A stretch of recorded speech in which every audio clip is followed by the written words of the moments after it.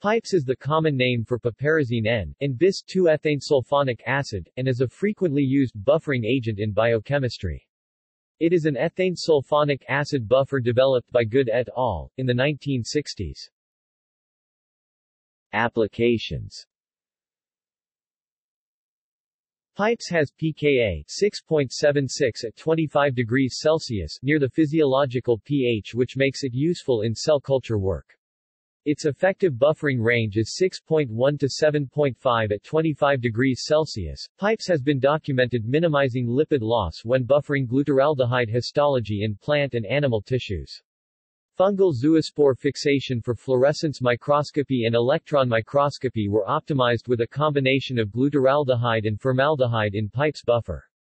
It has a negligible capacity to bind divalent ions. See also: MOPS, HEPES, MES, TRIS. Common buffer compounds used in biology. Goods buffers.